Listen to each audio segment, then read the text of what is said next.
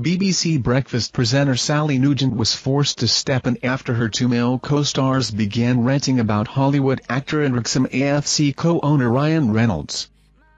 BBC Breakfast presenter Sally Nugent was forced to step in after her co-stars couldn't stop ranting about Hollywood actor Ryan Reynolds.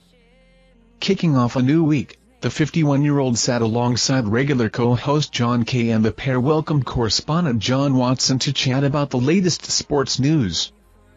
Hot on the topic was Wrexham's clash with Sheffield United in the FA Cup, which took place on Sunday night, January 29th.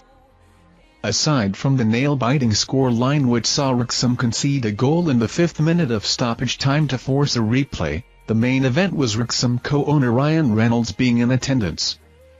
Noting the positive impact the Deadpool actor has had on the club in such a short time, Sally asked the duo, "If you think about it, how many football club owners are that popular?" "Not that many," the newsreader added. The sports presenter chimed in, "And he's only growing in popularity in every waking moment," as John interjected, "It makes you sick, doesn't it?" "I know," agreed John before Sally laughed, asking the pair, "Do you hate him?"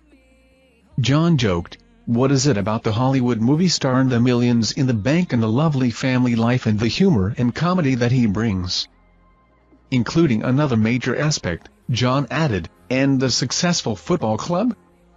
Wanting to calm her co-stars down, Sally was forced to interrupt the pair as she exclaimed, "All right lads, all right, all right."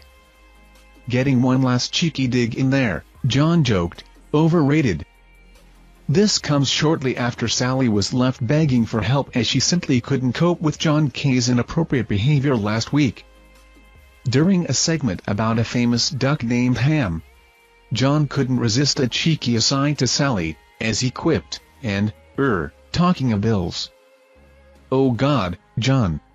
Oh John," Sally exclaimed, with her co-star Nina Warhurst joining in beside her, all prepped to talk about the ongoing cost of living crisis.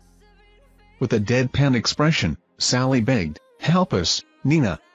Just help us."